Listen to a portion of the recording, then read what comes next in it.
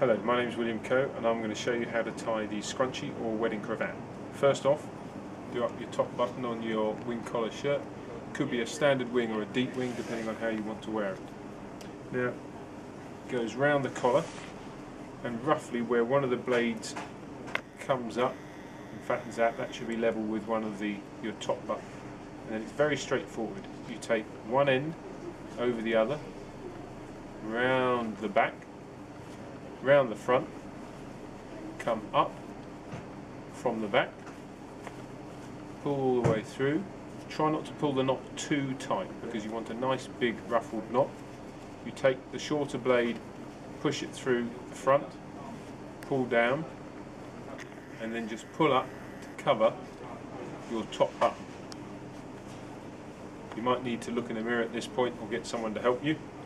And don't worry about the blade lengths because they'll all be tucked under the waistcoat that will come up at least to here. All we're interested in doing is making sure we've got a nice, rich, large knot that covers your top button and makes the whole scrunch look attractive. And there we go.